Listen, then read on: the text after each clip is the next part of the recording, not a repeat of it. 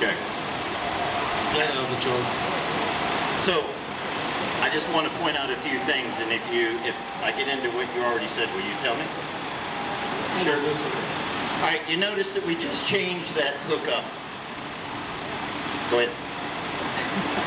We just changed the hook. Yeah. Follow what it is.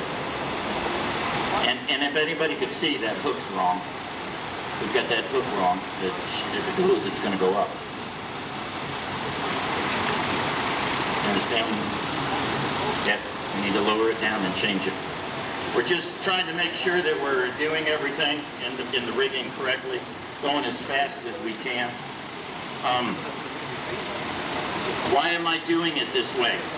Because we're going to do 4 different demonstrations, 1 today, 2 tomorrow, and 1 on Friday.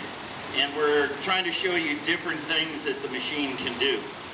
Remember, we're not a crane, we're a rotator. And we're here to show you the differences between what a crane can do and what a rotator can do. The number one thing that you see is this is not only a recovery vehicle, but as we talked about earlier this morning, it's very important that this is also a tow vehicle. So we're going to do a recovery with the boom that rotates, and we're going to pull at an angle which a crane can't do.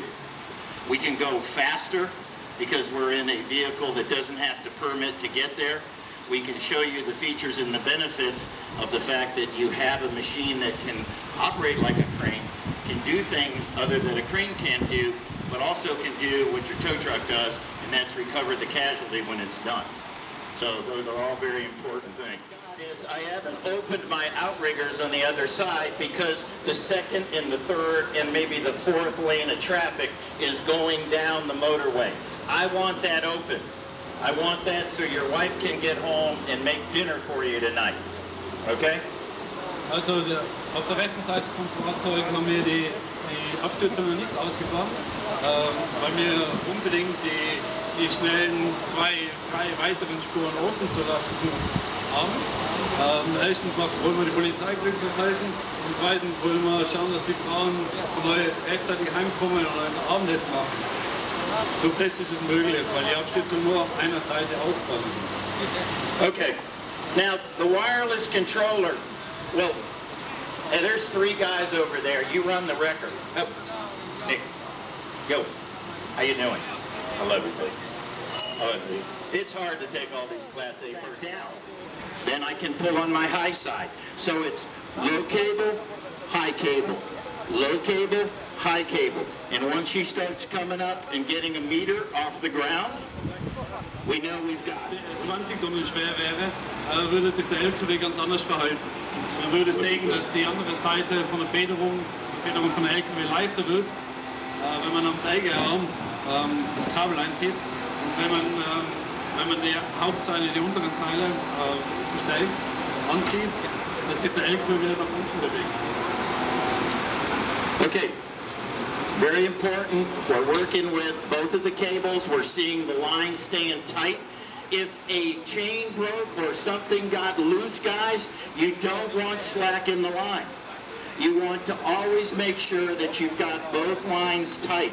Not over tight, but just tight and snug. I think I'd let a little air down on it. I think you got them aired up too much. All right. I might have to put $1 on my wall on this one, Lee. I think I'd have that one a little further underneath the tire. I say you got it, but we'll see what happens. So we're taking the casualty on? Yeah, you're fighting at the last minute there. You cheated. I saw you. All the load's coming right up on here. We want to tighten up on this line just in case anything let go right there. We don't have the shock. Talk. Wir wollen beide Seile gleich straff halten, falls irgendetwas passiert oder Kette nachgibt, dass der Schockmoment in der LKW nicht mitnimmt. Notice on my chain, my 1/2-inch alloy chain, I have no hook right here. I'm creating a complete circle. I'm maximizing the capacity of my chain. You can't speak that in German?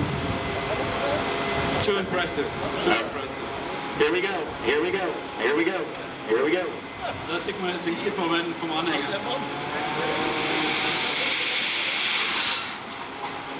Boom. So you can see the point with the catch bag, how easy it was. It landed right in. The controller of the wrecker is going to watch the two cables. The two cables. It's very important when you're doing this operation that you don't get one cable hanging out here while the other one's straight down. You want the cables to be even, form a perfect triangle.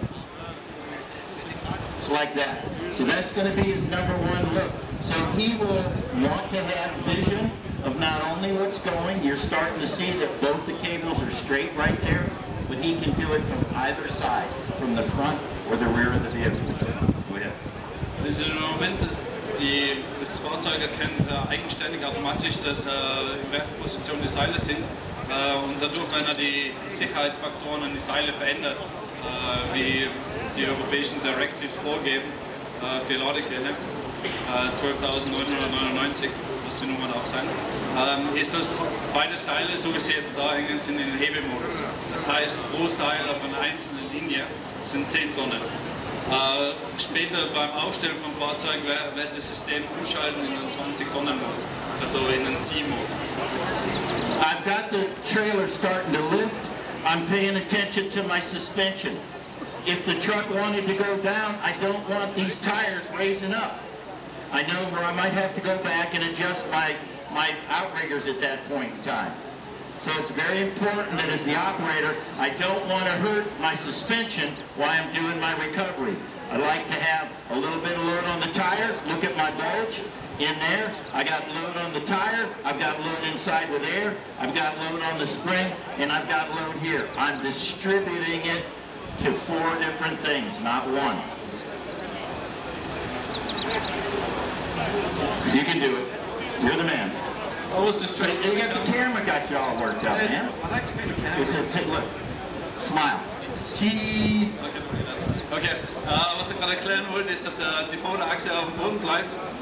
Wir wollen sie nicht aufheben, um die Hebelwirkung zu vergrößern. Dadurch, dass wir die Reifen auf dem Boden lassen, funktioniert es auch als Standfestigkeit. So now, as Nick starts to bring it up, once the cables start to get out to one angle more than the other, that's when we start rotating with the boom. So we're going to be lifting with the cable, we'll find it to the other cable, and then we're going to be rotating the boom.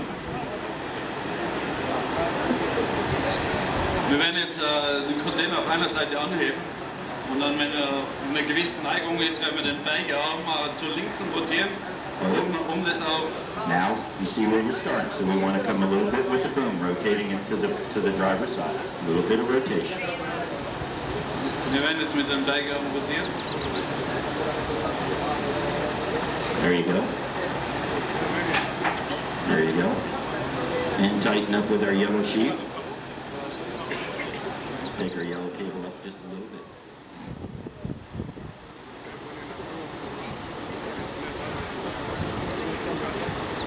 You can see how easy the recovery boom is going, how slow the rotation is.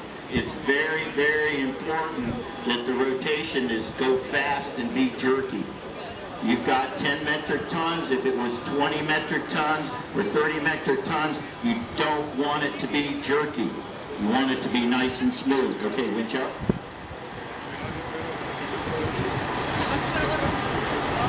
Notice how the angles are staying very close to each other. Doing good, doing good.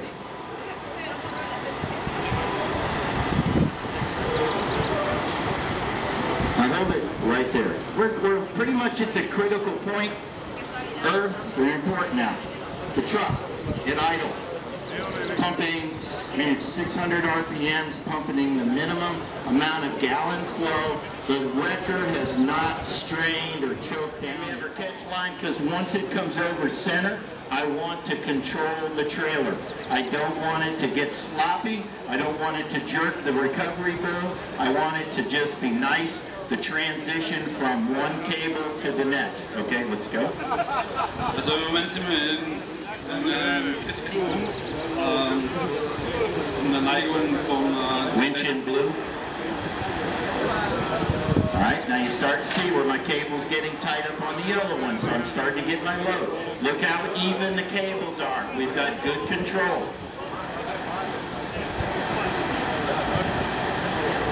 Starting to go over center, and he's going to just rotate with his recovery boom a little bit. Keeping those cables nice and centered up.